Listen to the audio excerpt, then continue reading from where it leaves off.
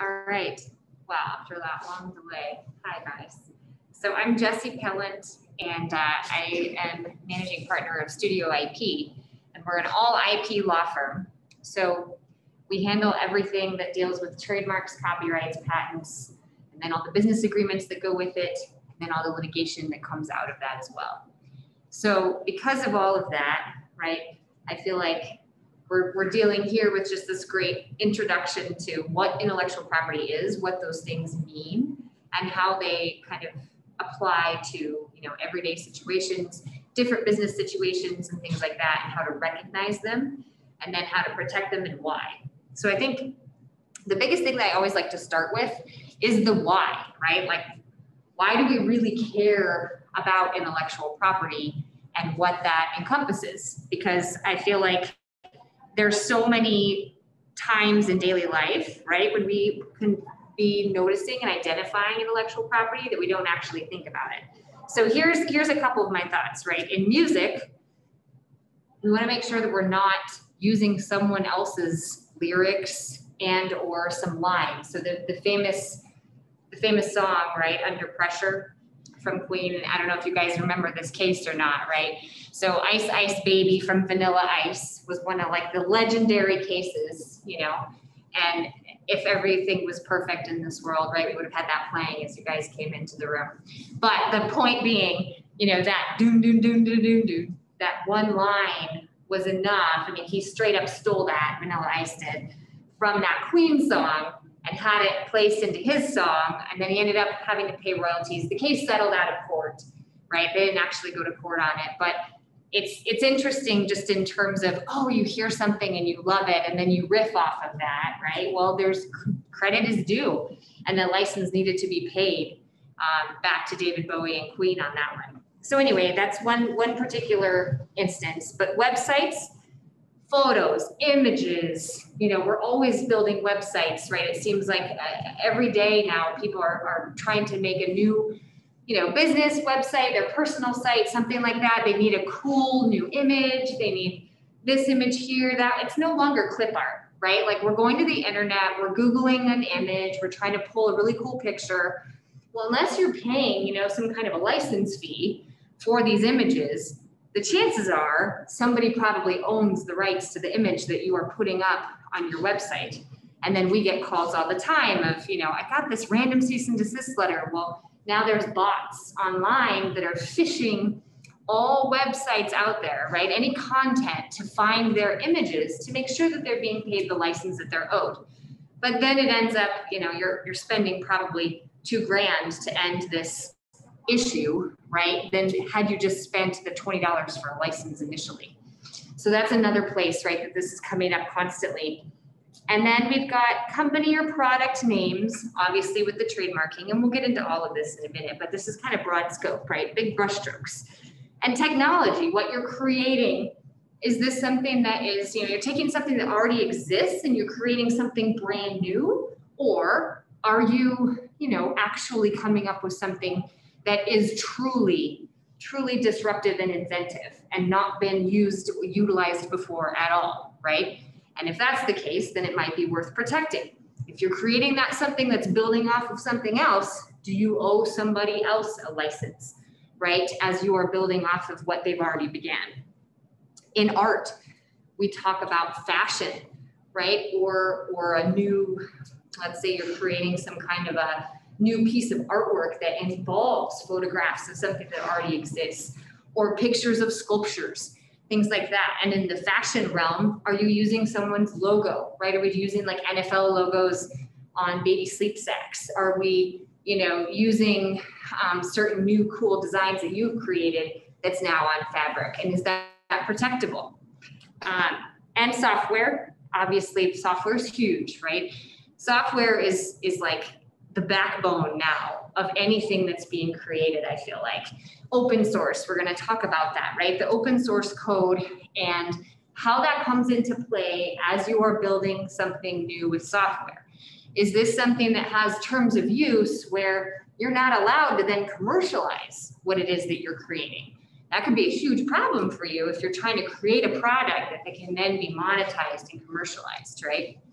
So anyway, those are kind of some broad brushstrokes of like, okay, yes, IP comes into play, right? In almost every instance, no matter what the type of business is, and no matter what you're looking at moving forward in life. So it's a fun and interesting topic. And I obviously love what I do in terms of this, because I get to work with the most brilliant minds like yourselves, right? People that have ideas and innovators and be on the cutting edge of new technology on a daily basis, and either protecting them or helping them create and enforcing their rights, etc. So here we talked about this with Ice Ice Baby, but I just love that image. It's pretty brilliant. And we're also going to talk about digital privacy as well as domains and social media. These are places where now intellectual property is becoming much more at the forefront of the conversation, because as people are building a brand, they need to have this social presence in the online community, right? In our virtual community. And of course, as soon as COVID hit, it was like, whoo, explosive, right? Everybody needed to be have a virtual identity, right? No matter what kind of business you run or own, you are having to connect with people on a whole new level, in a whole new way, which means you need hashtags, right? You need all these kitschy brand things in order to make yourself stand out. Well, are you stepping on someone else's toes with this new hashtag you've got? Do you have some crazy weird hashtag that's now like, got some weird stuff that's showing up in your feed that you're a little worried about, right? Because that's brand reputation and it's affecting you. And again, this all gets managed through the protection of your intellectual property. All right, so trademarks, we'll start with baseline here. Real simple stuff, right? The Nike logo. You're talking about a symbol or you're talking about a brand name. The symbols are the logos. You've got slogans, just do it, right? That's obviously a pretty simple one. The sound of NBC, ding, ding, ding, that's protected as well. Colors can be, so Tiffany's blue, that specific eggshell blue is a protected color. So is Louboutin shoes. Those are like very fancy, expensive women's heels. And on the base part right here, it's always bright red. And that's a trademark of theirs as well. The thing about trademarks is that you are limited to the service or product specifically. So if you think about it, right, you don't see Nike glasses, right, unless they actually make like eyewear. But that's because that brand is so large that they have grown to a space where they're famous enough and they have enough like hands and products that they could foreseeably expand into that area. Let's go with something else, right? Like a different type of brand that maybe only focuses on fly fishing gear, like Fish Pond, for instance. They are not going to be moving into, the athletic apparel space, right? They're going to be very specific to what they do. So someone else that might want to come into the space and use Fish Pond for athletic wear would be able to do that based on the law and how it reads, right? Because you're in separate areas. But there is this gray area, right? This overlapping space that can happen. And that's why it's a good idea to have kind of a big picture idea of where you want to go in the future, so that you know when you're doing your search and clearance for brands, right, that you're going to make sure that there's nothing that's even somewhat close to kind of that area that you're going to be in, right, that area of commerce that you're going to be in. There is a sliding scale of distinctiveness that we talk about when we talk about trademarks, okay, and this goes from, are you describing what it is you're doing? Like something, Paper Source is suggestive of what they do, right? That store that you've seen probably on the corner that sells like stationery and cars, right? So Paper Source, to me, it's pretty distinctive of what they're doing. But as you go, right, all the way to Google, let's say, and Nike, they are completely made up new words that none of us knew before they existed, right? And that is the sign of a truly exceptional brand, because it is something that is brand new, that has the space to be created, and they have the most rights around anything that is that distinctive.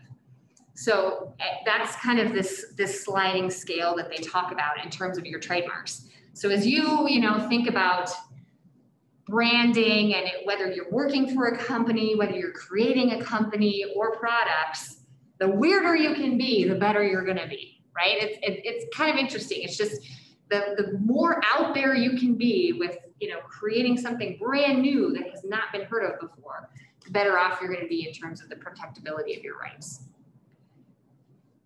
Search and clearance, we'll talk about what that means, but you always want to be searching to make sure that what you're creating doesn't already exist out there, right? Someone else isn't already using something that's somewhat close to what you're doing. And you'd be surprised, right? Even, gosh, I've got a good example of a client recently that came up with kind of like this, real wacky kind of out there brand for these kid backpacks. And they thought, this is going to be great. There's nothing out there that's going to be similar to this. Sure enough, someone's selling these bags, like kind of purses bags on Etsy, and reaches out, the second that they're interested in this mark, and they're like, yes, that's kind of in our space. That's similar to what we're doing. And, they both came up with this within like 2 days of each other. So it's kind of crazy to really, it does happen, right? So you do want to do some search and clearance to kind of make sure you're clear to use your brand. Social media and the trademarks I touched on, but we'll touch on that again in a minute. But you do have protection over your trademark in any hashtags or anything that's used on social media. So if you have an account, if you've got a handle or something like that, if somebody else starts using that handle or hashtag, and you have recourse against them if you own the rights to the trademark. I have a question. Yeah. How can you prove that you came up with that hashtag?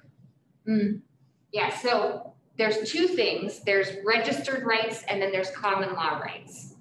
So if you have registered rights, there's a date of first use that you actually put into the registration where you're saying, this is when I'm first using this in commerce and I first start my rights on this date. So if somebody else is using it before you, they have rights to it. If you are first, then you have rights to it. In common law, where you don't have a registration to really prove when you first started using it, we tell our clients to document heavily everything that they start, using names for. So the company name, any product names, anything like that. You want to be documenting when you're first using it. So, we'll go in and take screenshots of websites and social media sites and things like that to pull first use up when we need to. But it is helpful if the company can kind of be on the forefront of that. And then there's two different types, right? You've got, like we talked about, the logo, like the swoosh, and then you've got brand names, and that's the design mark versus the word mark. So these were the most valuable brands. This was as of, 2021, like January of 2021, which is not, you recognize every brand up here, right? It's not surprising. Facebook, suggestive of what they do. Apple is completely arbitrary because Apple for computers makes 0 sense.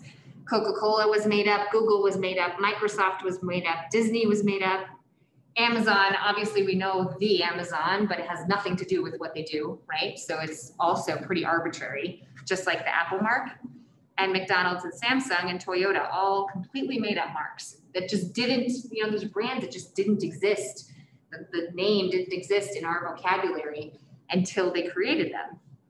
So it's interesting to see that, but I mean, I think a lot of times startups and people that are, working in the entrepreneur space lose sight of the fact, and I get it because I've been, I'm a business owner too. Like I've been there, and you're bootstrapping things, and you only have so much money.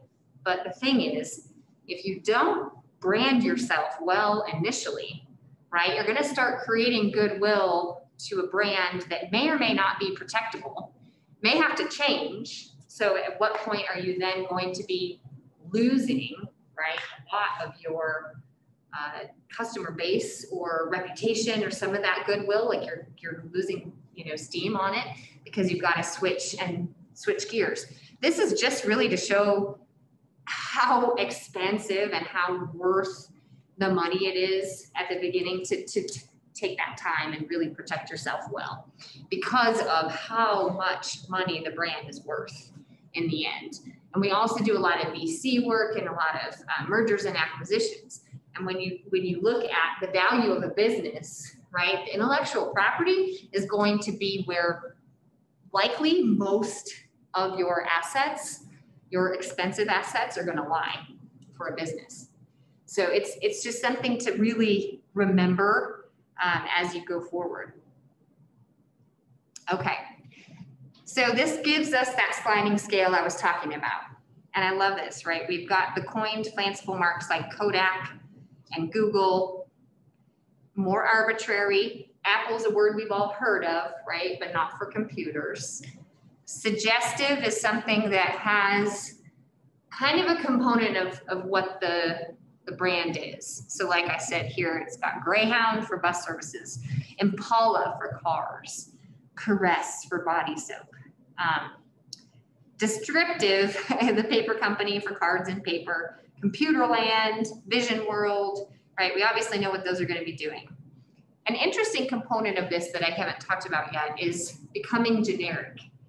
And that is when it's almost like your brand is so good, now only people call it that specific thing. Xerox was a brand name. Who doesn't say, I'm going to go Xerox that, right? Rarely do we say, I'm going to go make a copy. It's interesting. Same thing with aspirin, escalator, kitty litter, and Kleenex.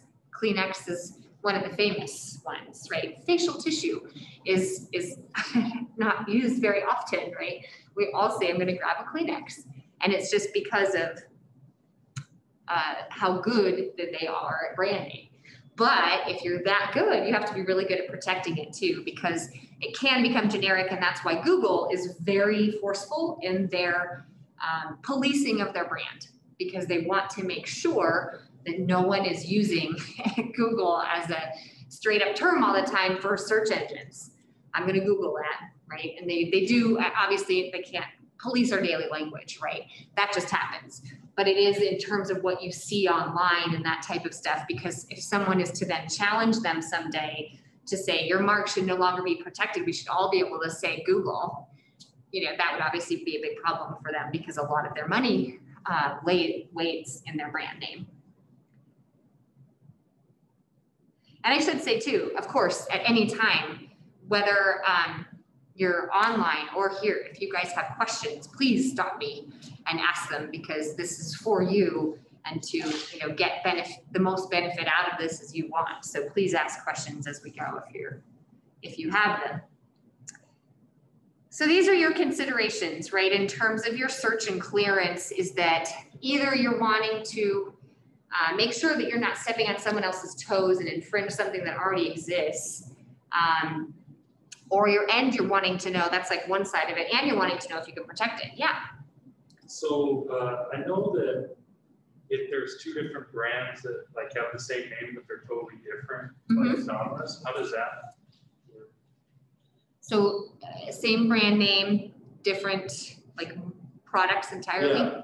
Yeah. So that's allowed because the trademarks are really specific to whatever industry or product or service that you're selling. And we're going to go through actually an exercise. You guys can search your own trademark or a trademark right now. And it'll help a little bit, because you can see when we go into the United States Patent and Trademark website, you look at what they call a class system. And they list, you know, shirts and clothes and hats and stuff are in one class, glassware is in another, sporting equipment is in another. And they do that to try to categorize these products and services separately so that people can exist in their own small, you know, if you think of it, because it is property, right?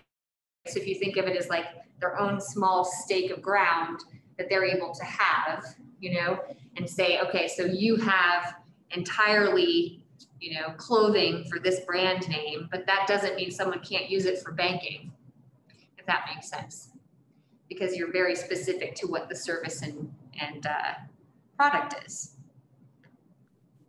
Okay. And this is, you know, this is where we're going to do that. So this is perfect timing. So I don't know if you guys have sort of an idea already of like, are you creating a business? Are you not? Do you guys have any kind of a, you know, product name or something that you're thinking of? The idea here is that you can either use your computer.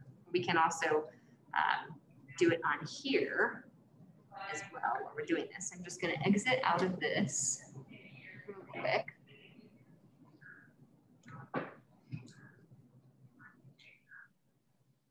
Okay. So when you go to a web browser, the United States Patent and Trademark Office is uspto.gov.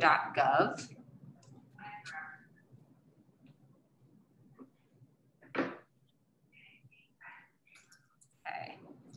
Once you're on this main landing page, you go over to trademarks here, and we're going to search because we want to see if whatever new brand name we've come up with, right, is available. So you go over to tests, and we're going to search. Here, you come up with a search option box, and it's got, you know, basic word search, structured, and free form. In terms of just understanding that this is, right, something that's available to you to utilize, I would say just the free form is pretty much the way to go all day long for you guys. The others, the reason I'm saying that is because you can get nitty gritty with a more advanced search, but that's usually what attorneys are using because we're looking in specific classes. We've got certain codes we're using and things like that. We don't need to worry about that. If you're trying to do a general search to see if something is somewhat available, you want to just go here to the most broad search possible. And you want to put whatever you're searching in quotation. Okay, so you can decide what name you want to do. I'm going to search Wanderwild. So keep in mind, you know, we talked about how trademarks are only valid, right, or going to keep you from using this mark in the space where someone else is already using it for some kind of service or some kind of product, right? So here, it looks like there's only 2 that are specifically Wanderwild. Here's the other thing about trademarks. Anything that is, substantially similar, right, which is obviously very vague, is also going to keep you from using a similar mark, okay? So there's kind of this buffer around every mark as well, every brand, like Nike that might be Nike and EE, right? So there's 2 E's. If I were to search right here and I've got Nike with 1 E only, then Nike with 2 E's isn't going to show up for me, right? So it is important often to utilize kind of some broader search terms and broad search ideas. But for now, we're going to do this. We're going to take a look at both of these registrations.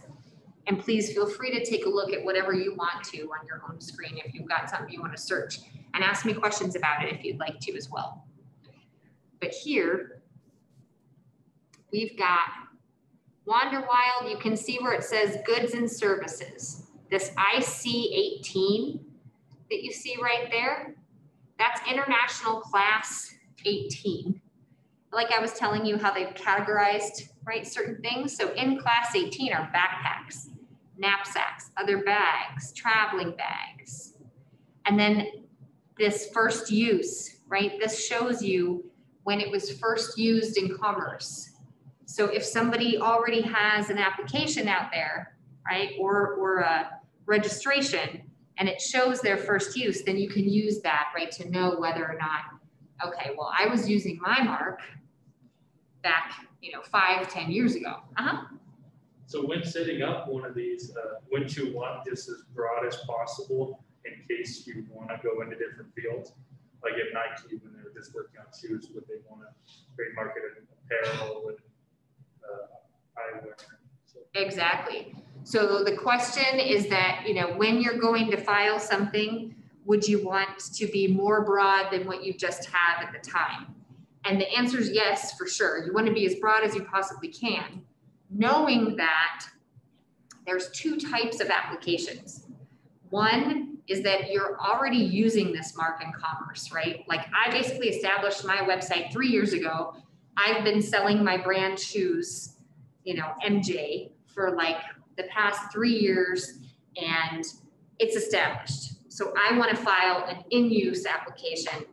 But let's say I then want to move into, you know, shirts and pants and things like that with this new brand that I built 3 years ago, MJ. Because I wasn't using it on the shirts and pants until now, or I'm not using it yet, let's say, I'm going to use it in 2 weeks, right? You want to file an intent to use application. The intent to use a brand name with a particular service or product within the next 3 years.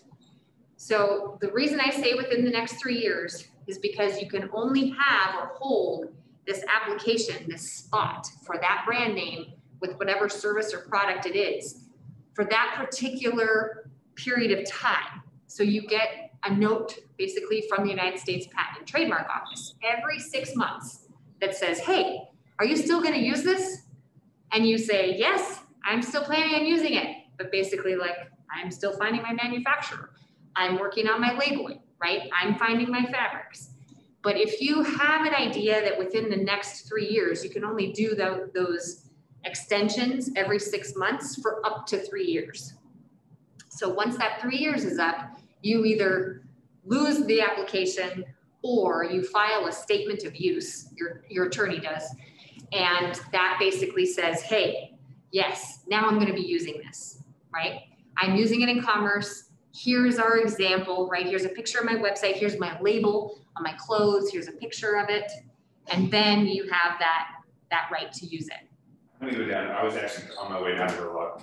Let me see if he's downstairs. I thought Josh had a question, but I guess not. Okay. All right.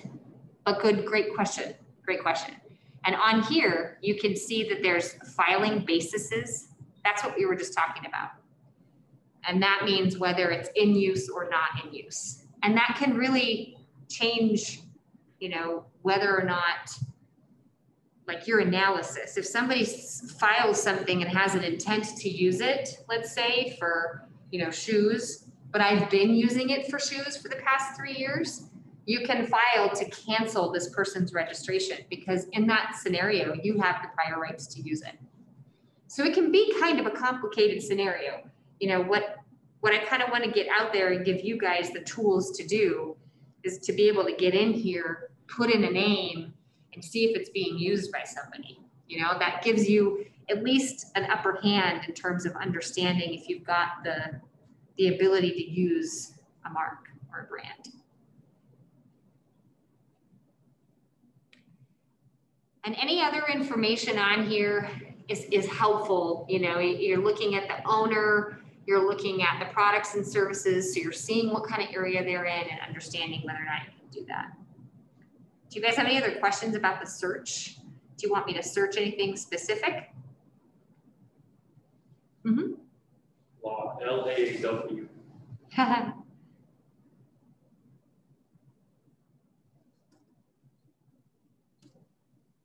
Okay, we had a request to search law.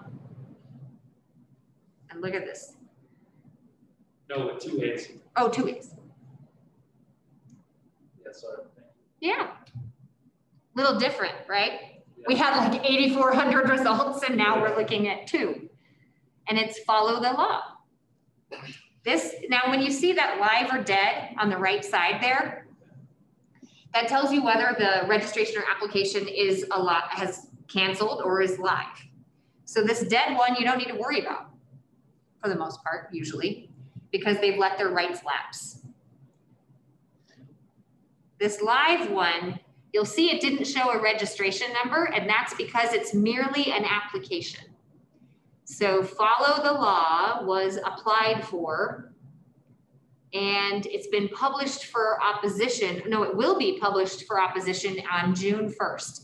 That means that the examiner has approved this mark to be used But now they're just going to wait, and they put out to the rest of the world in the trademark publication, which is really only followed by attorneys. But they put it out there and they say, you know, hey, does anybody have any problems with this, right? Do you think that this affects your rights?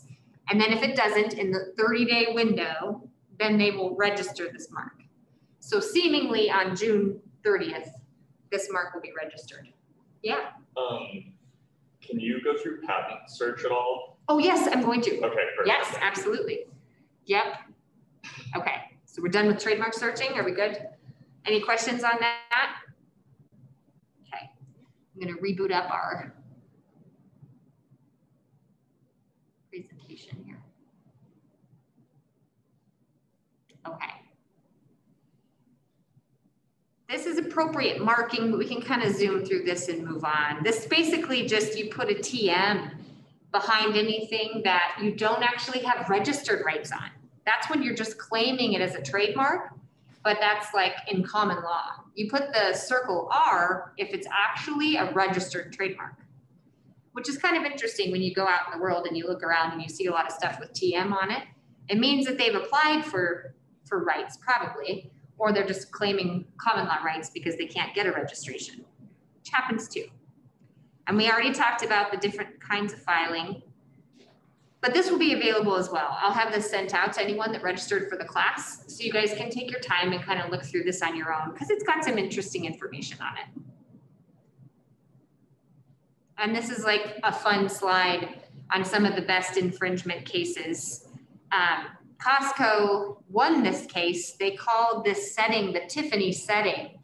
And this is one of those perfect examples of becoming too good at your branding. Because of that, you know, they basically won saying it is generic. Everybody calls this particular 6-prong setting of a ring a Tiffany setting. So Costco won, and they were allowed to use that terminology when selling their own version of a Tiffany ring. Pinkberry, Coolberry, you can just see dumb Starbucks. It's like, they didn't do anything different. They just literally put the word dumb in front of it. It's kind of funny.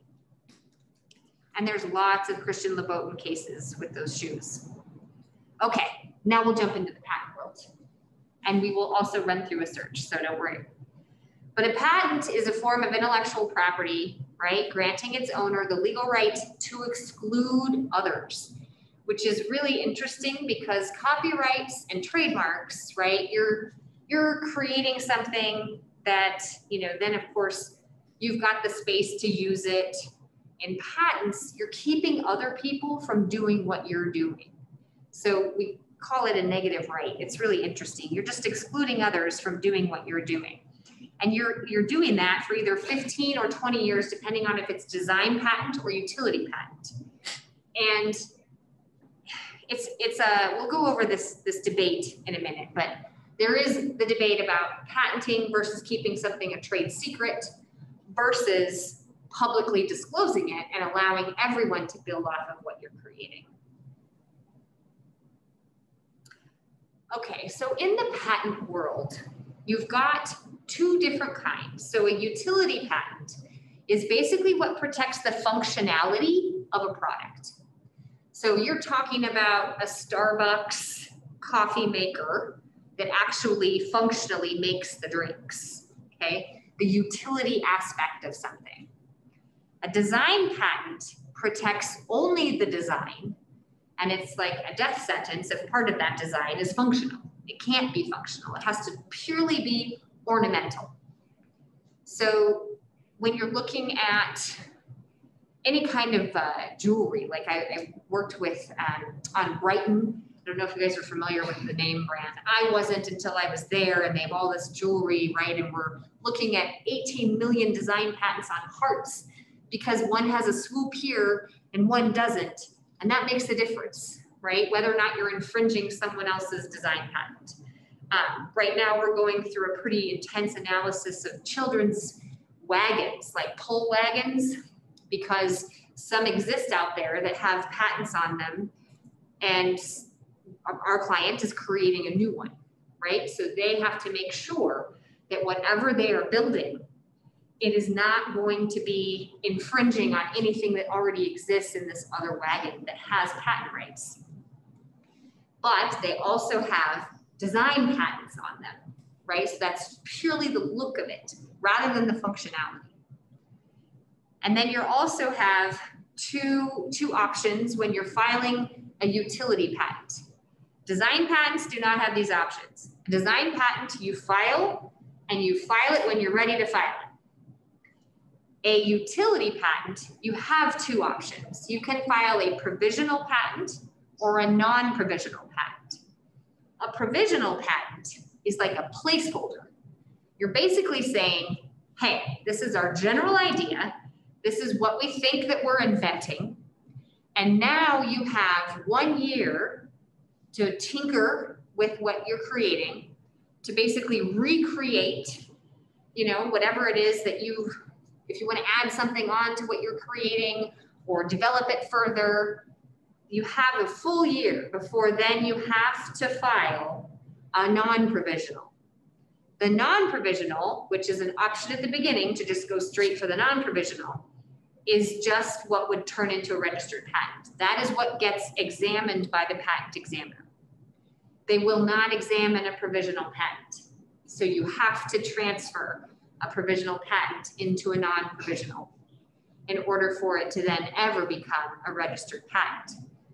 Initially, if you file a provisional or a non-provisional or a design patent, you can say patent pending. That in and of itself has been a reason that clients will file for a patent. The marketing, you know, the marketing edge that gives you, the, you know, sophistication that can present to whether you're looking to be acquired, have VCs take a look at what you're doing, or simply, you know, like I said, have that really sparkly feature in the media, right? Or what have you in the marketing plans to say, oh, we're patent pending on something, you know, and it makes it seem new and fancy, which it is. That 1 year, let's see if I talk about that again. I'm not sure that I do. Oh, I do in the process, maybe. It is important to note that yes, you have that 1 year, right, to tinker with something if you're filing a non-provisional before it becomes, or the provisional before it becomes a non-provisional. However, there's also a 1 year on sale bar. And what that is basically the minute that you have publicly disclosed, and it's a legal term, so there's a lot of things that could be public disclosure. But once you've publicly disclosed your invention, then you have 1 year before you lose the ability to file for a patent on it. So, you know, we've had clients come to us with, oh yeah, how about, you know, our beach blanket? Can we, because they've got this brand new bamboo fancy way of doing a beach blanket, like, can we get that patented? And I'm like, yeah, that would be great, but how long has it been, you know, out there, right, for sale? And it's been 2 years. So they've lost the ability then to claim any rights to that specifically, because now it's just been in the public disclosure and they lose the ability to do that. What's an example of public disclosure, like having a website, having social media about it? Yeah, it's a great question. So there's several things to consider. The first most important thing to consider is whether or not somebody could recreate what you've created through the disclosure. So I say that because, you know, if you're simply creating something that then is kind of internal to the business, let's say it's a security geofencing that's used in banking, okay? And no competitor, no client, nobody knows how it's done, right? But this is something that the company has done internally. And you have documents, namely employee agreements, non-disclosure agreements, confidentiality agreements, all of that with anyone that kind of would have any knowledge of this particular technology, then that would not be considered public disclosure, even if you've been using it for, let's say, the past 3 years at the company. The reason being because you've done a good job of making sure that it's not publicly disclosed If for some reason, on the other side of that, you have exposed to your clients what it is, how it works, because it gave you that marketing edge to win their business, and they do understand how it works and how it operates, that could be considered a public disclosure. So later, really this only ever comes up when you're dealing with a lawsuit, right? An infringement lawsuit, when either you're trying to enforce your rights against a competitor, or they're trying to enforce their rights, or get you to basically to invalidate your rights, to say, oh no, we can do this too, because they don't actually have the right to keep us from doing it, right? They publicly disclosed this a long time ago. That's when that would come up. And so taking those measures to make sure that it is protected would be great. If you are selling a product and it's a new product that you've created, yeah, if it's been on a website and for sale, then you're going to be limited to that 1 year from the date of sale or exposure of the product to the community as a whole, if that makes sense. Yeah, it's tricky because, you know, sometimes too, as people are developing new technologies and new products, they want to have conversations with potential business partners to say, you know, hey, can you help us develop this? Can you help? And they don't want to lose, you know, they don't want to start their time. They don't want to start the clock yet. And so we're very good about making sure they've got strong non-disclosure agreements and confidentiality agreements with whoever they're having these conversations with, right? To basically say, in that agreement itself, this is not a public disclosure, right? We are simply having conversations about collectively creating intellectual property, you know, building out this technology further, that type of a thing. Because it can be, you know, if you take a work in progress to a convention, something like that, where you want to display part of it, that has sunk a case that I've been on before. That alone was enough for the other side to say that was a public disclosure. And it predated their, I mean, it gave them 5 months that they were like out of that window. No longer then could they say they had the patent rights to it. No longer could they say this competitor could not create what they were creating. So this is kind of a fun page. I like this because I pulled these up and it's got the original iPhone patent and the magnetic levitation for a train, which is used a lot in Europe. The exoskeleton enabling people to walk again. The quadcopter drone, right? Who would have thought in 1962 that somebody had filed that patent? 3D printer, patent was filed in 1986. And a lot of this is really to show that, you know, it's a really good idea at the start of the process of creating something new to do a patentability search. And this is whether or not you have made, I call it the moral choice, about whether you want to have something publicly disclosed and not get any patent rights on it and just let other people build on it, right? And just have it out there in the world to make the world a better place and to incentivize more technology creation. Whether you've done that or decided that you want to monetize this, license it, take that market share hold for the next 20 years. Either way, if you are creating something that requires a license, right, that is infringing on someone else's patent right now, then that means, you know, you're going to walk yourself into an infringement lawsuit and be stopped at the start no matter what. So kind of regardless of which way you want to go, if you are kind of developing this new technology, this patentability search is key. It really is, to know what's out there, to know kind of the scope, I'd say, of what you can do now or what isn't yet protected. Patentable subject matter is kind of the first step, right? Knowing that you have, let's say you do want to see, you know, the ability to monetize what you've created and you want to get licenses on it.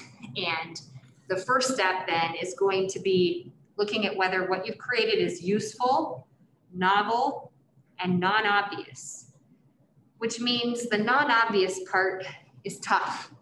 That one, we get a lot of office actions, which is like a first rejection from the patent examiners on that specific piece of something being non-obvious, because it's easy for them to say, well, you should have, if you're going to make a floating dock based off of like pontoon boats, right? So this is like a marina dock, and you're going to make it off of what you see on pontoon boats and how they operate functionally on the bottom. And now you're going to apply that to docks, right?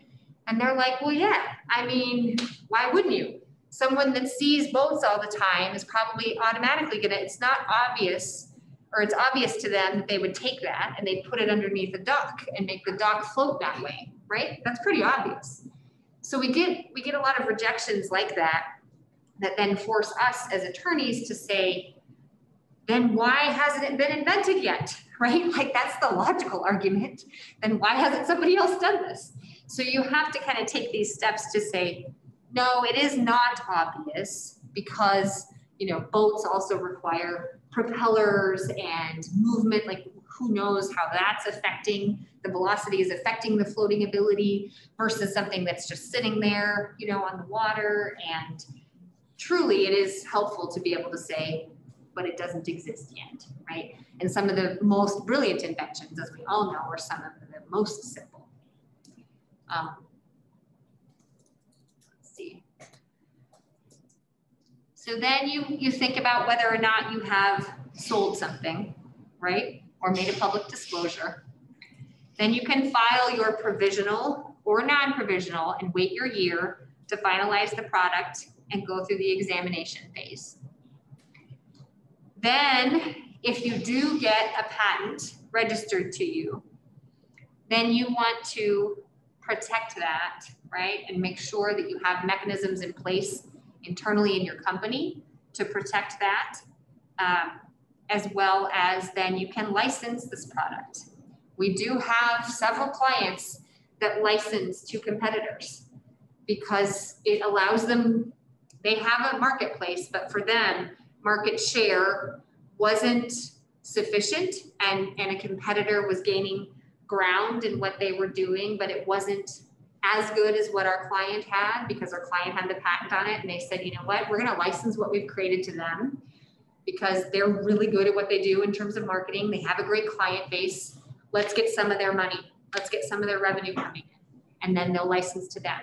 Keep in mind, again, right, you're only talking about this 15 to 20 year mark. Right? Yeah, whenever you. What do you want to shoot it?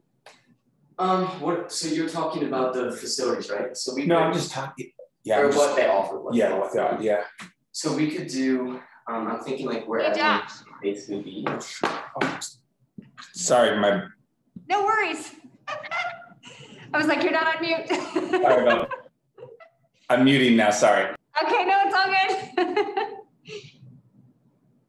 Okay. I just figured they're probably gonna have like this long in-depth conversation that we probably don't need to be privy to. Okay, now let's go into this debate, right, about the patent versus a trade secret. So this is another way to go. Instead of, spending the time and money to patent something, you don't decide to do that, and you want to instead make something a trade secret, knowing that the moment that you patent something, right, it's publicly available for everyone to see and to recreate themselves, potentially. At least, they're supposed to wait for those 20 years. But if you don't really have the backing and the funds to protect the patent that you have gotten, I would say it's tough. It's a tough decision. Because really, if you don't have that backing to protect the patent that you got, then you should probably think about just going the trade secret route, because you don't know what other people are going to do, and infringement happens all the time. But if you don't have the ability to spend the money on, people like me and IP attorneys that are going to fight for you, which it's expensive, just the legal system is expensive, right? Filing a complaint, taking the time to make your arguments, like nothing is fast. and you're going to be losing revenue because of this competitor that's entered the space, even if they are infringing. So it's a business decision, and it's an important one to make at the outset of, wait, am I better positioned right now instead to just keep this a trade secret, which means that nobody knows about it. It's not publicly disclosed, right? You have to paper it though, very well, because under the law, there's very specific requirements in order to call something a trade secret. So, you work with a business attorney to have these things written out that basically say, all employees, any independent contractors, anyone that you're working with, you identify what is the trade secret, you call it out as that, and you have very strong confidentiality clauses around that particular technology. And you just try to make sure nothing leaks, that people can't reverse engineer what you've created, and fingers crossed, right? And that's kind of that route. If for some reason something does happen where somebody leaves your company, goes to work for another company, and all of a sudden, right, there's your product. Oh, they have this component and it's exactly, our product. That does happen all the time. And there's a trademark or a trade secret statute that's in place for you, right, to use in terms of going after someone that then has violated that trade secret and allowed another company to basically use what you've created. So there's mechanisms. It's not like if you don't get a patent, you have no way to enforce or fight for what you've created. There are ways in which you can still fight for that. And then the patent versus the copyright versus trade secrets. So this conversation is more about software, right? So when we're talking about software, most often any patent attorney you talk to is going to say, oh, software patents, like you can't get a software patent, right? And that's basically true at the outset. And that's because there was some really intense, like bad law in terms of being, a software developer that wants to get patent rights. It's so, basically, if you think about the reason behind patents, right, fundamentally, it's because they want to give society, right, an incentive to create, an incentive to create new technology that will benefit society as a whole. So they say, okay, great, this is your incentive. You get these 20 years, right? You get these 20 years, you get to have market share, you're gonna make as much money as you want to on this particular thing, right? And that's the goal. Well, where is that if, software is so rampant and prevalent, and we're talking about something that has to be novel, right? And it's like, at what point is every tiny little thing then a difference, that makes it then novel? So software patents are tough to get. I will say that. However, there's been traction recently. Now we're starting to see more software patents again. And it's because we are disrupting that space again. There's new and novel things that are being done with software that's making it, making these people able to get patents again. So that being said, you can also get a copyright on software, right? Because it's a tangible code. We'll talk about copyrights in a second. But that being said, you're looking at, okay, well, a copyright. What's the difference there? You're not looking at this 20-year timeline. A copyright, you've got 70 plus years after the death of the author. So the protection is a lot longer. It's also much easier to do damages under the copyright statute because there's specific numbers on the damages in that statute than for patent law, right? In terms of patents, if you're trying to protect yourself or get damages, you have to prove the damages that you've suffered. So it's really easy if you have a product and the competitor has sold 500 units of the product, right? That's easy to quantify, but it's not always that simple, right? If it's a technology that's like behind the scenes of a company or something, and you're not talking about a product, then you're gonna have a more difficult time proving that out. So that's kind of the argument there, is just, you know, thinking about what's best for you and your company and your goals going forward.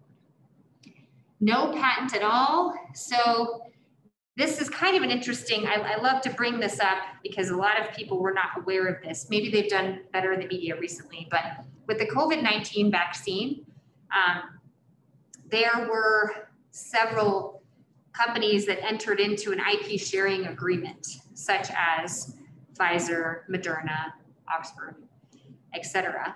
And they all agreed to share the IP surrounding these discoveries. This was obviously done, right, for the benefit of society and thinking that nobody needs to be profiting, right, off of what's going to be better for the general good. So I know a lot of, you know, our geeky IP attorney conversations were like, this is so great to see, right? Gives us such good faith in humanity that they were doing this. So that is a consideration as companies are built, is whether you are creating something that you would prefer it just be out there in existence for everyone to see and build upon immediately, not take that 20 years to yourself, and basically make your money a different way, right? Just be the best at it. Be first to market, have the best marketing, all of those things. I have a client right now that is developing, just a mind-blowing technology that it's one of those things where you sit there and you go, oh my gosh, like I can't even wrap my mind around this because it doesn't exist yet, right? It's very hard to contemplate. But they're doing this without seeking any patent protection whatsoever. And their idea is to get this particular technology to all of the underdeveloped countries of the world to get them back on the playing field in terms of leveling the playing field with other countries that are more developed. So, you know, he's a big supporter of Tom's and like all these other companies, right, that are giving back, and he loves that idea, but this is his way of giving back. He doesn't want any patent protection on it and wants to ensure that it's accessible to everyone and for other people to start building off of it right away. So just something to consider. It's an interesting conversation. Yeah, the societal value of disclosure versus your market share. Okay, so let's do a patent searching breakout session so that we can take a look at some utility and design patents. Okay, so I'm gonna end my show real quick. The easiest way, so we do have, as attorneys, something that you can get into called PAIR that allows you to like really research, you know, very specifically, similar to the trademark search, right, in terms of what's available at the United States Patent Office. However, that being said, for most of my clients, I even tell them still, initially, just go to Google Patents because they also, it's a great user-friendly interface that allows you the ability to take a look and research patents that are out there. And it's, like I said, it's user-friendly. So you just go to Google Patents and let's see, it's actually patents.google.com in terms of what you're putting in the search bar. Okay, so I was gonna have us look up the California Beach Company. And here, when you're searching, it is very similar to a normal Google operation, right? So you can put in here either in quotations, the name, if you want to know if a company that has products out there, if they have something patented, you can put in the name of the company. You can put in, you know, quotes, coffee machine, quotes, umbrella, which we're gonna do in a minute. But here, let's start with this company name. So the California Beach Co. in quotes, and you search, and you'll see this one come up. So click on the portable playpen. And if you want a particular view of what actually the patent itself is going to look like, you would download the PDF.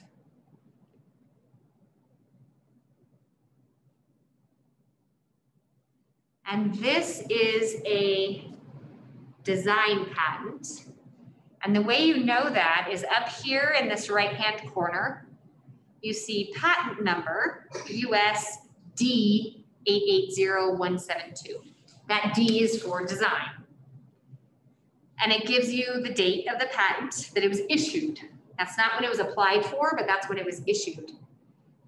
And you've got the name of it. You always name the patent. You have several things that go into the creation of a patent that all become relevant, such as the applicant who's filing for the patent versus the inventors. So in any company, let's say it's a much larger company, right? You're gonna have the ownership of whatever's being created under you assigned to the company.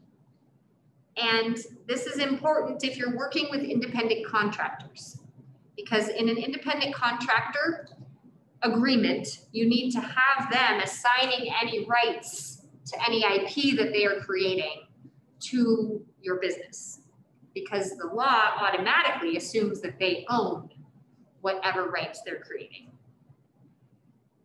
So you'll have several different inventors. Usually you'll have a lot of people listed, but that doesn't mean that they own it. They're just listed as inventors.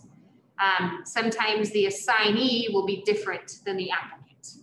So often there can be an IP holdings company. If businesses want to hold all of their intellectual property in a specific LLC, apart from whatever else they have going on with the business, that's a strategic move so that if they are sued, all of the IP assets are in one place. And so let's say assets, you know, from other parts of the business, et cetera, are in another entity. And so they'll keep the IP in one entity. You'll see the term is 15 years. Okay, let's get to the good stuff, right? In a design patent, the claim is only ever going to say this, right? The ornamental design for, and then whatever it is, a teapot, a necklace, a heart. This is a playpen, and shown as described. And then here, this description and these figures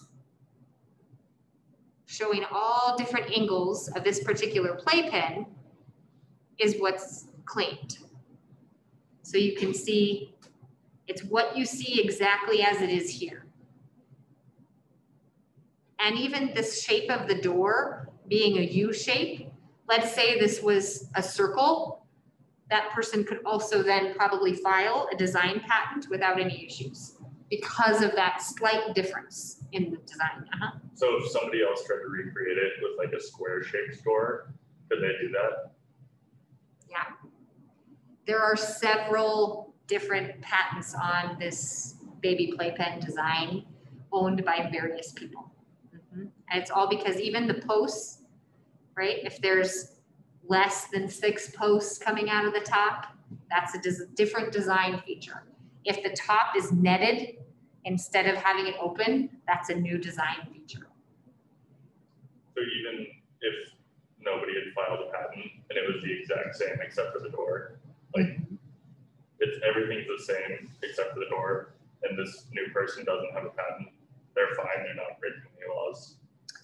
I mean, that depends on who you're talking to, right? Because the client that owns this is going to say, no, you're infringing. This looks close enough, right? And they're going to try to argue that it is infringing on this. In terms of our analysis, right, as attorneys, when they say, hey, you know, because we'll get shot different knockoffs all the time. Hey, is this infringing? Is this infringing? And then you take a look and you have to sincerely say, you know, it's not worth it. Like you would lose this battle, right? Because the door is that much different that yes, they've gotten around your patent, which is why it's a good idea, especially if you have a product like this, where there's features here, obviously that are functional, right? These poles are functional, the pop-up mechanism, the way the poles are, right? This seems like it's ripe for both a design patent and a utility patent. Right, and then you'd have protection over both.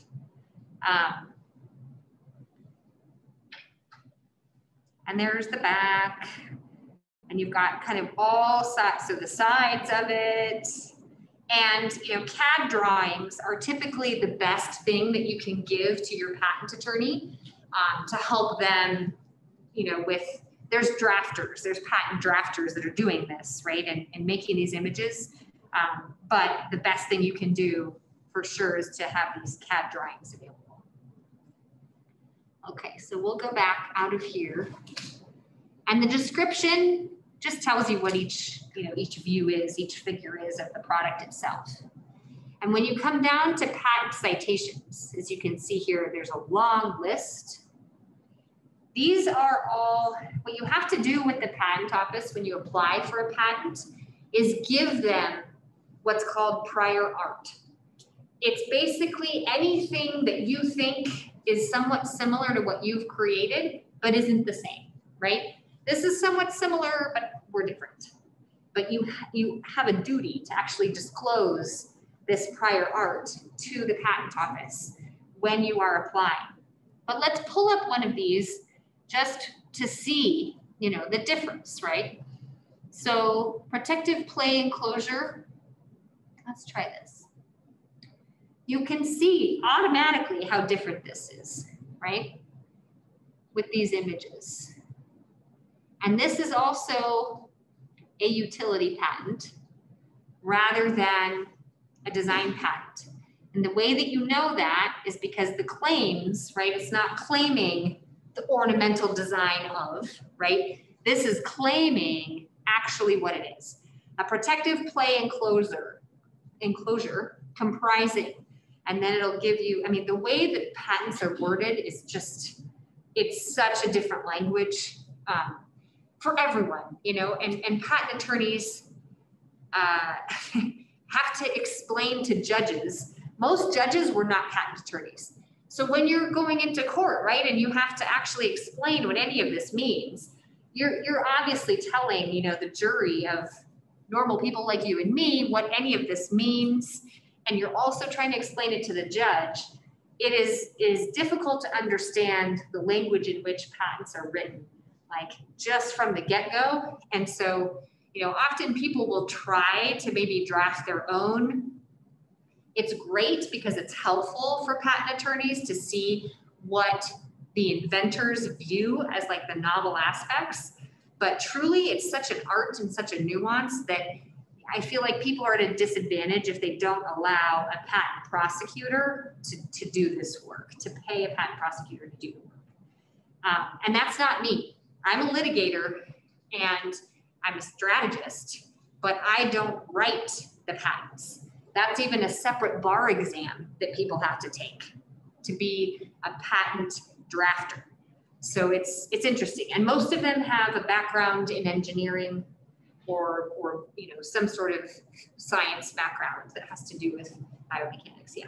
This might be kind of a cynical view, but why would someone even patent something like this one that we're looking at if it's so easy to infringe upon? Just by changing one tiny aspect. In terms of the design patent, is that what you're talking about? The last one we're looking at, yes. Okay. Yeah. So you're saying if it was a utility patent, it would have been much harder? Yes. Okay. It would. So this is why. This is a client of mine, and we do probably 10 to 15 takedowns off of social media of knockoffs a week. So what this does, by having a patent, it gives us as attorneys the tools that we need to then go online with Facebook, with Instagram, with Shopify, because they basically they allow people to create new websites to sell things, right? So we go on there, or Alibaba, Amazon. They have mechanisms for owners of intellectual property to put in like whatever IP it is that they own. So whether it's the trademark, whether it's the copyright of the images that they've taken, right, to like promote and sell their stuff, or a patent, and you can put it into their system and do a takedown request. And that third party that's like hosting something that is claimed to be infringing, has to take them down, has to respond, or then they are also liable for the infringement. So they are happy to comply with our requests, but that is why. Yep, so it's like a broader business discussion, right? With like other, you know, facets, I guess, like other components that you don't necessarily think of when you're just straight thinking, you know, am I going to be able, because obviously they're not going to monetize this, like they're not going to license this out to other people, right? But it does become a tool for them, you know, and a bargaining chip as well. They, you know, have competitors that have patents as well. And if they can negotiate with them to say, you know, well, we'll take this license from you, or we'll have this patent assigned to us, and then we won't sue you anymore, right? Or things like that. I mean, it just becomes kind of a bargaining chip. It just becomes something else, that another right that you have that then, yeah, it can come into play. But I agree with you. It's tough to see that that angle all the time when, especially with design patents, when they only go so far. Okay, so now let's look at this. I think is kind of fun. We're just going to do umbrella to look at some easy utility patents, because utility patents can be pretty daunting with the number of claims that they have, et cetera. Let's look at this backpack with an integral umbrella. So these are their images, right? And these are all things that are being discussed. These are all figures that are being discussed later. So these are all part of the patent that are protected here. So what is being claimed is a backpack comprising a deployable umbrella, further comprising, and it just kind of goes on, right? And this is all claim one, all of this language here, where it talks about all of these items. It has secret storage and a release mechanism housing an umbrella. Now, if we were to create a backpack that just had this secret storage space without the umbrella coming out of it, you could not, with the way that this is written, this particular patent, you could not be infringing this patent, because in this first claim, they include the umbrella coming out of it. So because of that, because it's within the same claim, then that allows people the ability to do this backpack with this particular, you know, just hidden storage, and you wouldn't be infringing on this patent. So it's not very well written, is what I'm trying to say. If you were to write this in a way where you have sort of the backpack with a deployable umbrella, yada, yada, but you had a separate claim that talked about the backpack with the secret storage as, you know, moving on, dependent of this first claim, then you've broadened the scope of the patent to include backpacks that also have a storage compartment on them. So it gets real deep, it gets nitty gritty, but it's kind of nice to have this background and exposure and kind of, you know, see what this is all about, because it's kind of a whole world in and of itself that's very, very different than anything else, you know, that we normally read or understand. And this has, let's see, 16 claims, even just for this very simple backpack, right? And that's a very simple utility patent for sure.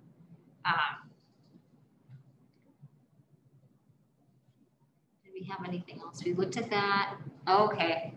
Yes, this would be fun. So I'm going to do Starbucks now, just because this will show you how complicated they can be.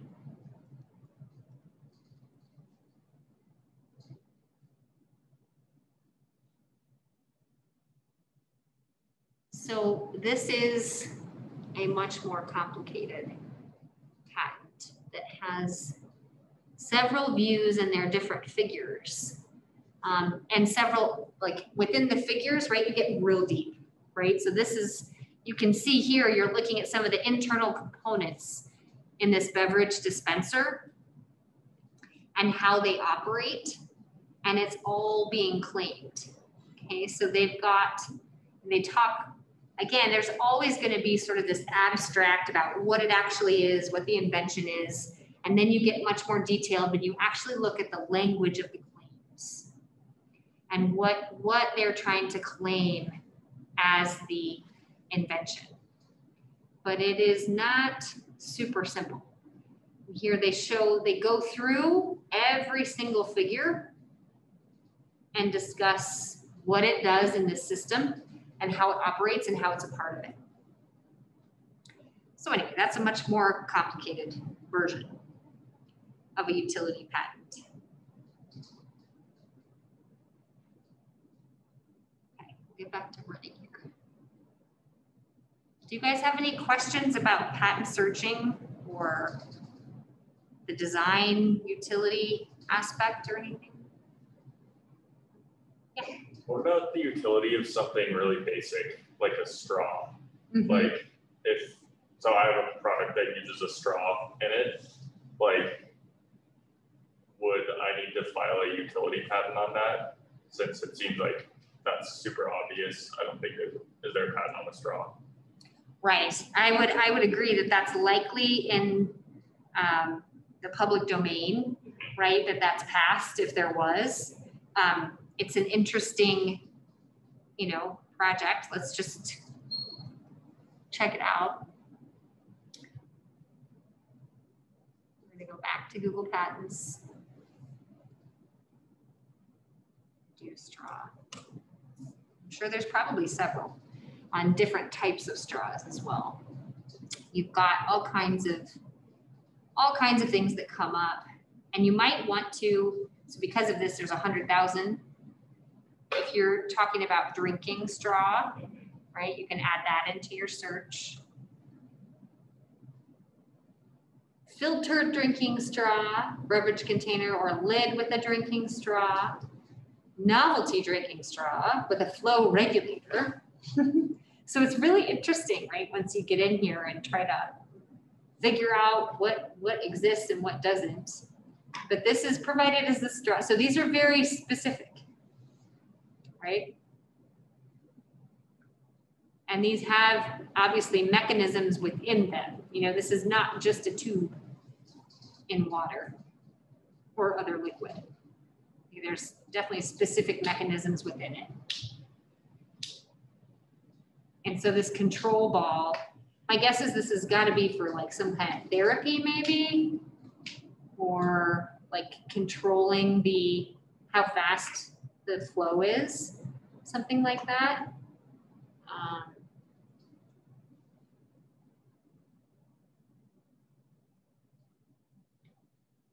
Usually you can find somewhere in the summary, something where it talks about specifically what the purpose is of the invention. But yeah, seemingly what you're talking about is just going to be in the public domain and has no, specific rights to it unless it's obviously got some novel aspect to the straw piece. But however, even if you are creating something new and there's components of it, right, that are not necessarily novel, we'll get into copyrights, but it's kind of just like copyright law where you basically are saying, we're not claiming anything having to do with that. We're claiming this piece of it. So there can simply be, so in my dock example earlier, right, with the pontoon element, if there's already some sort of a patent on like the floating device of a pontoon and how that particularly works, however it's applied to, let's say, boat docks, like that in and of itself, whatever that difference is, that is what could be potentially patentable and protectable. But just having it, in and of itself, right, it wouldn't necessarily be. So that can be, yeah, that can be the case for sure. Okay, so these were kind of the keynotes. Oh, you always want to mark your products with the patent number if you receive a patent. Huge, huge note, because you're putting others on notice of the fact that you have a patent. Or if you have a patent pending, again, you also want to say patent pending. It just allows you then, if you are in any kind of an infringement lawsuit later, to be able to claim damages earlier, because the moment somebody received the product, they were on notice of what your patent is or your potential for the patent pending. And these are those 1-year deadlines. Huge to remember those, because most startups, again, you know, if you are thinking that you want to go the patent route and you have an idea for strategizing, monetizing, licensing, and you want to get a patent, or you just want to have your name on a patent, and that just seems really awesome and fascinating in and of itself, and you want to go that route, it is so important to remember that 1-year deadline from disclosure. People get too wrapped up in, you know, I don't have the money right now, and I can't protect it now, or we don't have it perfect yet, right? And remember, you have that year, even if you file that provisionally, you have that year to tinker with it. And the other piece of all of this is just to, you know, also give you an understanding that it is not always $20,000 to get a patent either. Like a design patent, like what we just looked at, would run like $2,500 at a place like a smaller boutique type IP firm, right? And so it's possible, and in the utility patents, same way. I mean, if you're looking at that Starbucks patent, yes, you're going to be spending $20,000. It's very complicated. It's got a lot going on. You have to really get into, you know, a lot of technical aspects. If it is not necessarily that complicated, like we have utility patents on coat hooks, even that some clients have, and things like that, that can be similarly priced in like the $4,000 to $6,000 range rather than like the $20,000. Yes, there's always going to be the fees that you're paying to the office and things like that, but generally speaking, you know, it's not necessarily as crazy as you think. And if you are seeking acquisition or looking to get angel funding or VC funding, they love to hear that you're even thinking about patents, because it gives you, you know, that sophistication, the education. They know that you're already thinking about the fact that you can't infringe on someone else. So therefore, if they invest in you, you're a lower risk than they're otherwise thinking, right? And that's important when people are trying to spend money on things and invest in people. They want to know that, you know, the risk is lower in terms of what they're looking at. So anyway, it's just something to keep in mind. Okay, copyrights. So as we touched on with David Bowie, which I just love that. And like the Marvin Gaye case was also a big case. Like the music is obviously more fun in the copyright world than anything else, but you are still looking at also, you know, images. Your entire website can be copyrighted. The look and feel of things is kind of what you're thinking about, right? Any written content. So the moment that you are typing anything, we used to laugh in law school because we're like, oh, so our outlines are copyrightable. You know, anything that you are tangibly creating, software, and you have the exclusive right to produce it and make copies of it if you have the patent rights to it. And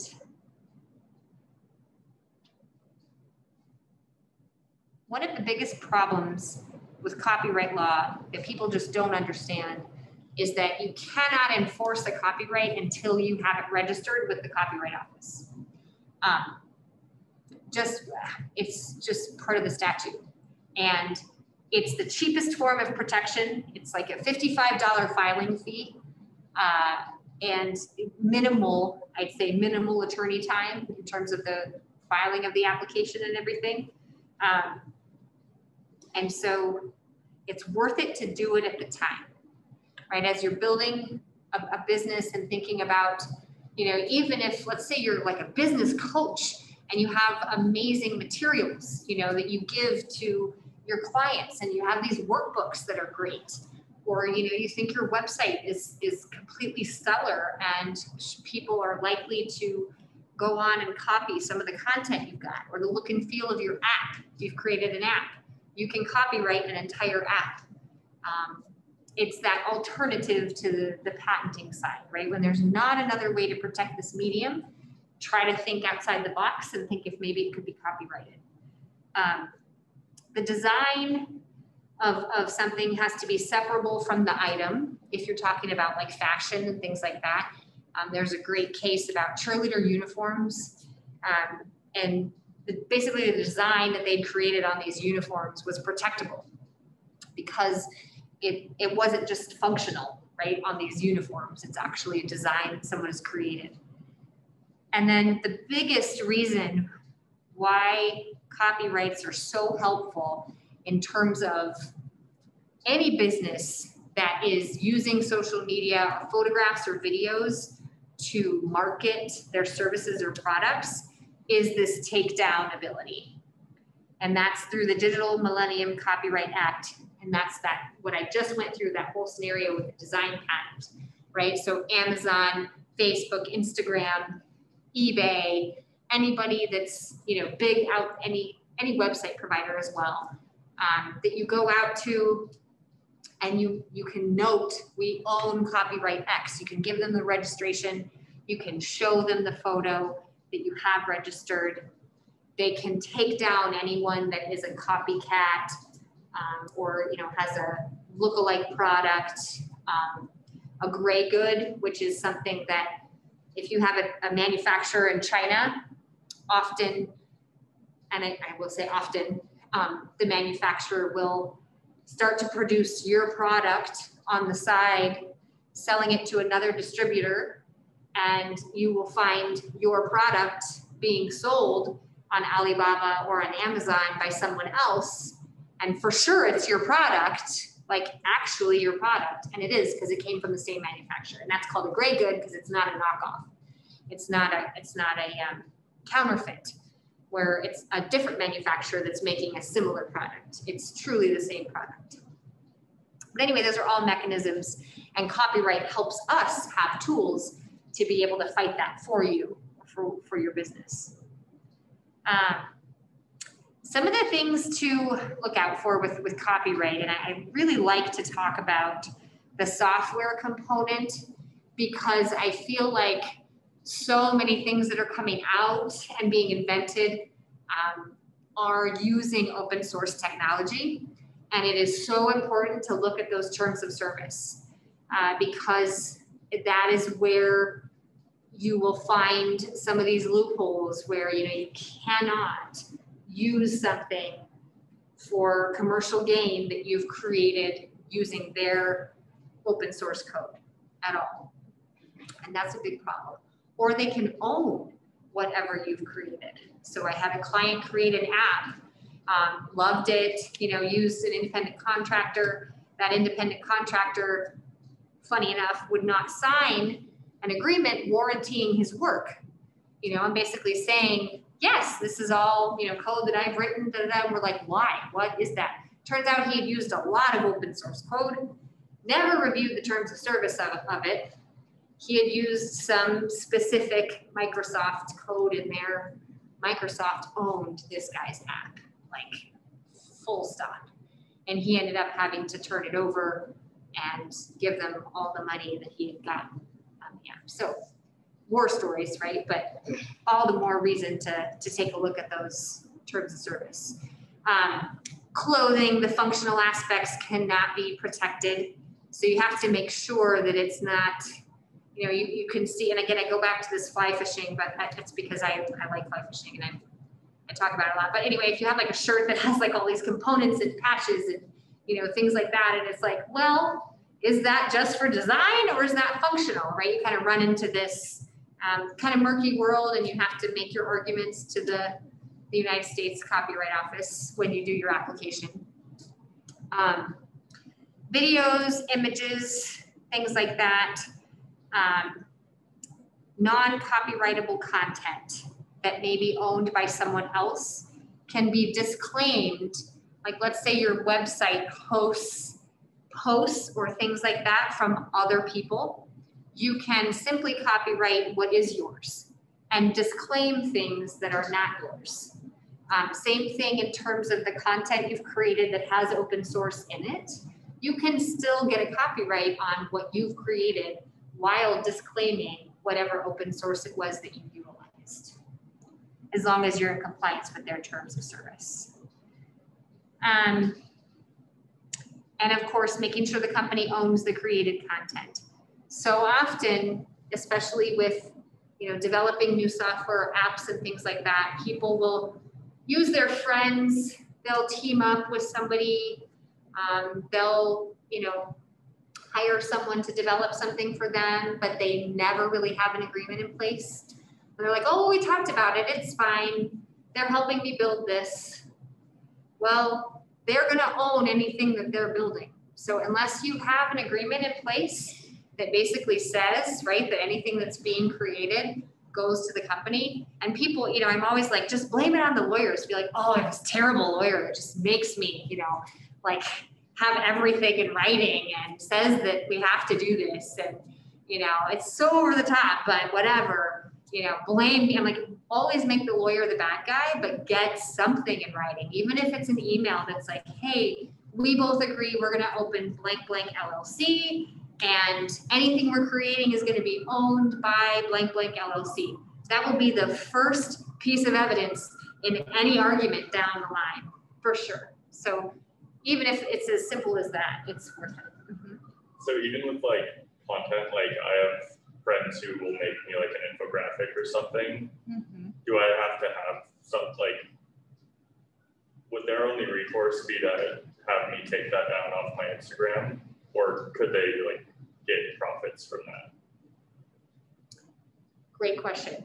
So that is something that they then own a copyright in. So there's a statutory damage clause in the Copyright Act where they can basically ask for whatever that would be like it starts at $250 and goes up from there into the thousands. It's all based on the facts. So if you are profiting or conceivably, sales are being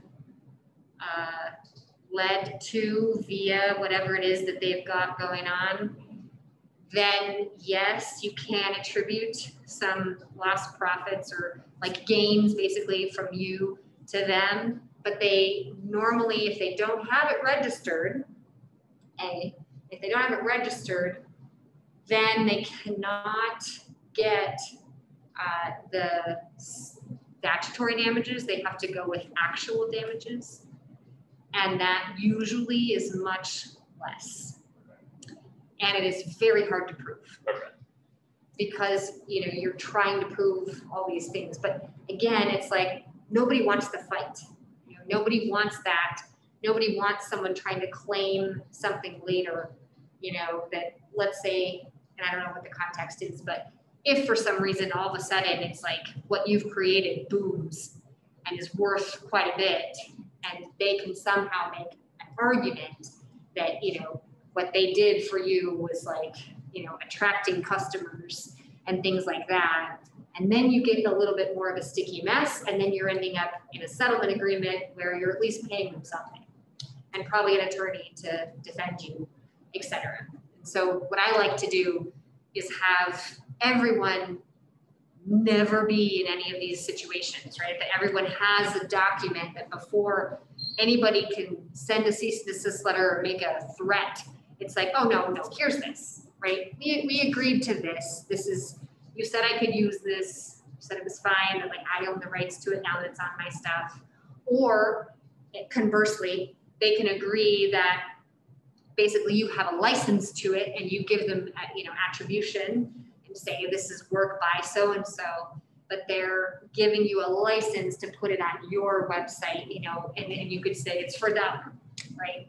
And that's your consideration for it. Okay. Yeah. Mm-hmm.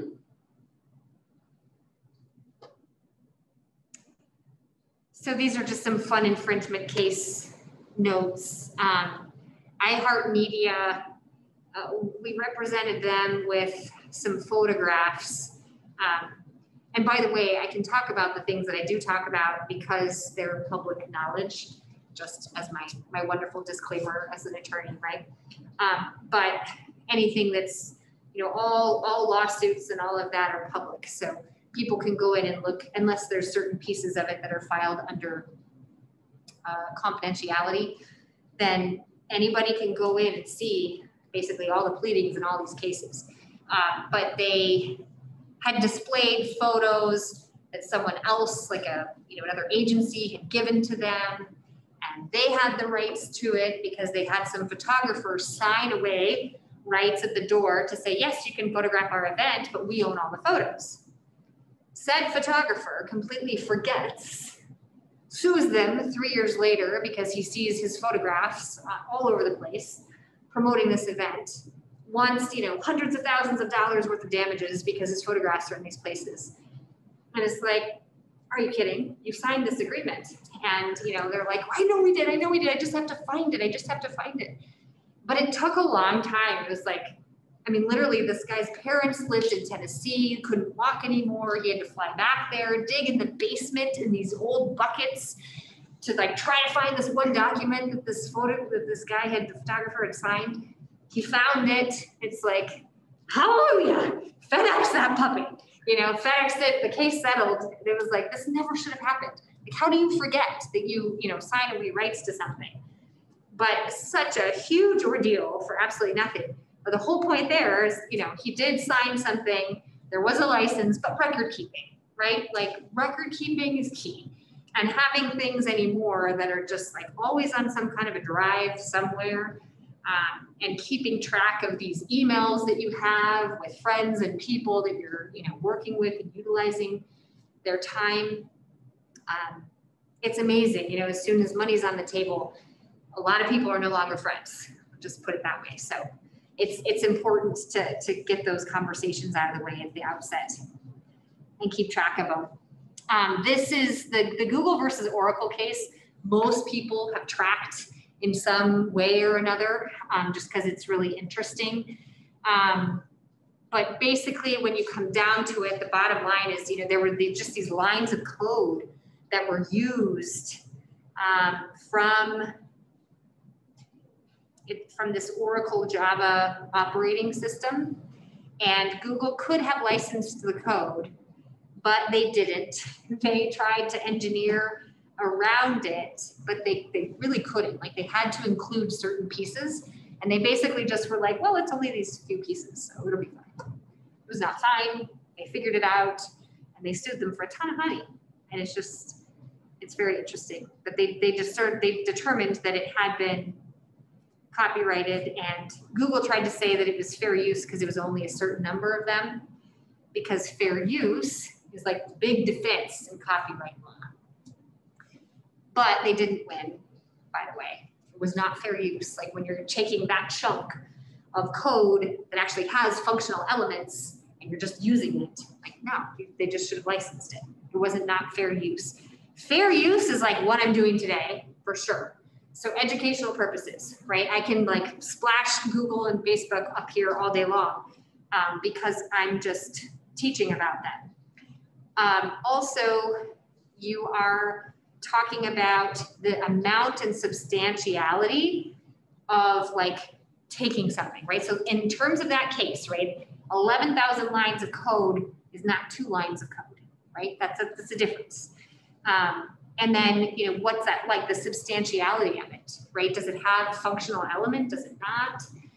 A lot of times people will take maybe like a third of a picture, you know, and then they have that like retransfigured into like a new piece of art. And you're into this conversation about, is that transformative? Is it not? Is it actually taking that, you know, using it? And the way that I like to think about it is, should the author only have been the one that could do that, right? Should they have been the only one that could take that piece of whatever it was and make this new thing? The nature of the copyrighted work matters. There's more leeway with factual things rather than like something that's, you know, wholly created new. And you're talking about the market, like, is this for income? Is it not? That's always a huge determining factor, right? Is this actually commercial in nature or is it not? And this is a funny note. So in the motion picture 7, there were all these copyrighted photographs in the film that were back on the wall in it. And the owner of the photographs tried to sue the producer of the movie. And the court held that they appeared fleetingly and were obscured and virtually unidentifiable. So they excused this as de minimis, which is another defense. It's like, oh, this is like so tiny. It is, nobody knows what you're doing. Like, they had no idea. No one could see what that was, right? Unless it had been this whole big thing, right, around these photographs, and the movie had involved those photographs, and, you know, then we would be in a different discussion, right, obviously. But it is kind of funny that that happened, I think. And then here's one of my last notes here, which is just jump into contracts real quick. I touched on them a lot, but non-disclosure agreements are my best friends, because no matter what you're doing, if you think that at some point this could have something, it's like, this could go somewhere. This could be a business relationship. This could be a new product. This could be an idea. Just have a non-disclosure agreement, right? Where both of you are saying, we agree not to disclose what we're talking about with other people without checking in with each other, or, you know, it really helps people keep their P's and Q's in line for sure, right?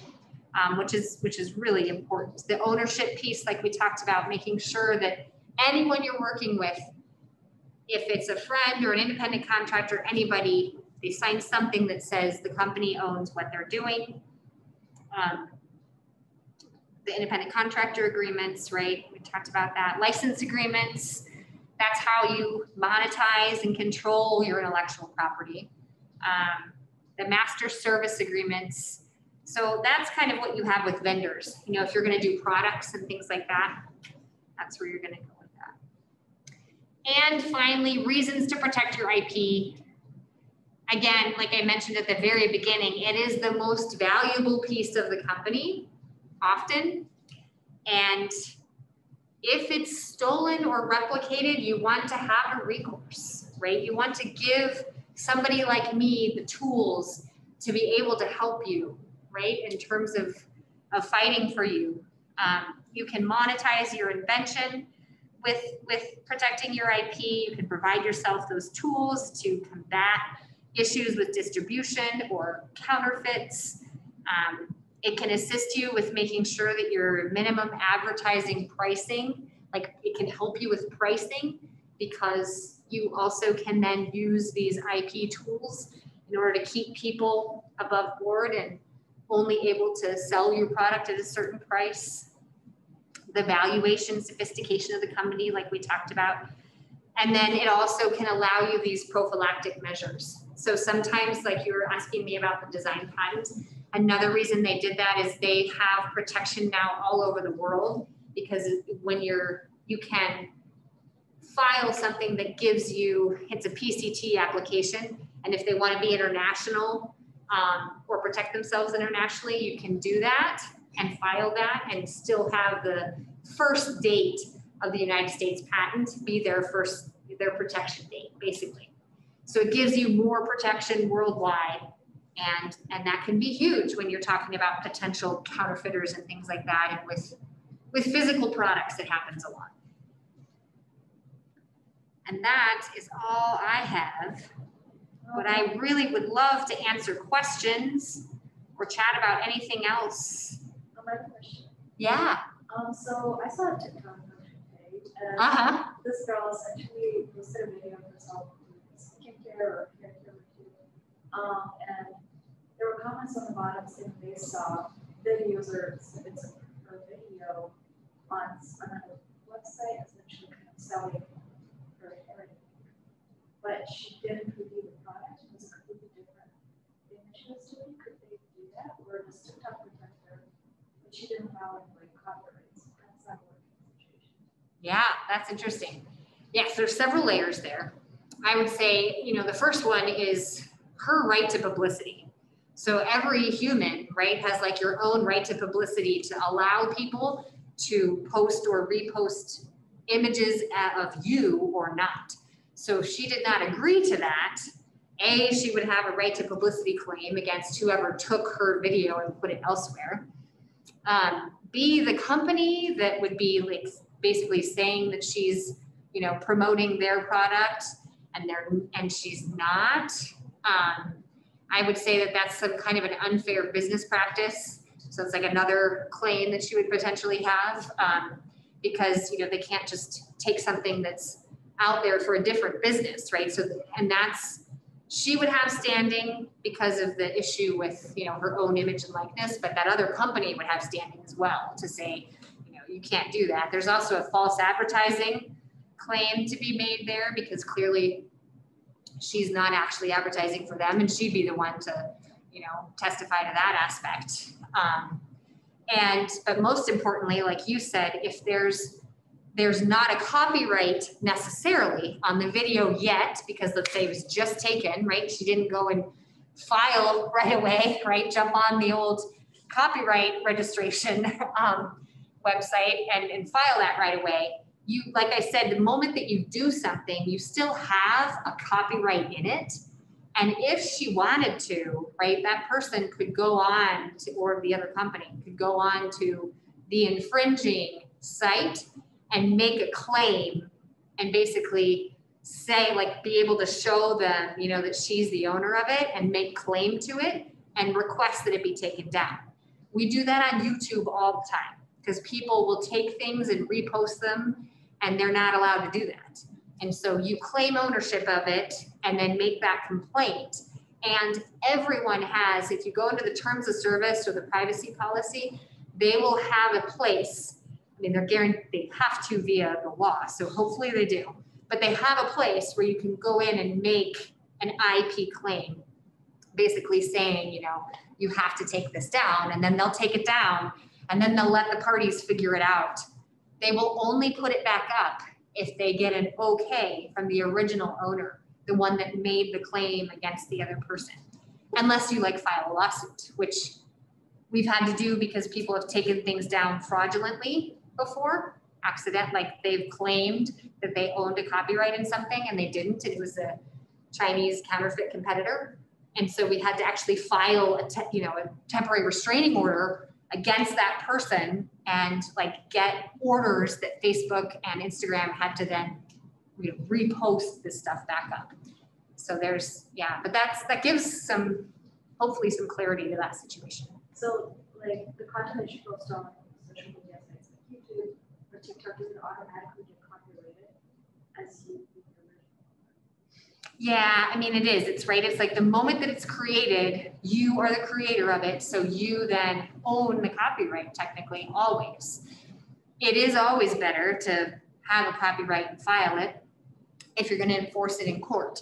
But if you're just going to be saying, I own this, this is me, this is mine, you don't necessarily have to have the registration to do that. You can just say that you own that and have those rights and demand that they take it down. Anything else? Any other? I've got some notes in the chat here. Let me see. Okay. Chris Coleman, sorry, this was like an hour ago. Oh no. And now he's gone, so he's not on here. But I'm gonna answer anyway, because hopefully he'll check this later. But he says it's probably too niche, but there are many cases of a patent or copyright to be filed defensively to assure something remains open source or freely available.